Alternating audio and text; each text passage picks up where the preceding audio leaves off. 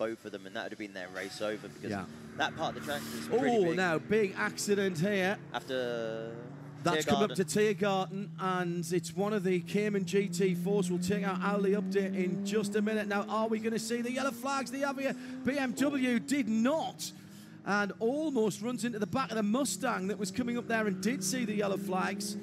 Now, this has been a significant incident coming through to the Tiergarten. There's a big compression at the bottom of the hill there. He's touched the curb, you can see the line. He's touched the curb on the middle right-handed part and lost it.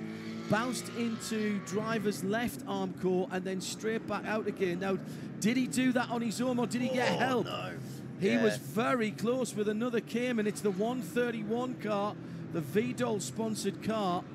And it's the fourth driver, Arimon, behind the wheel. It's one of the V6 cars. Fortunately, they've already got an intervention vehicle there.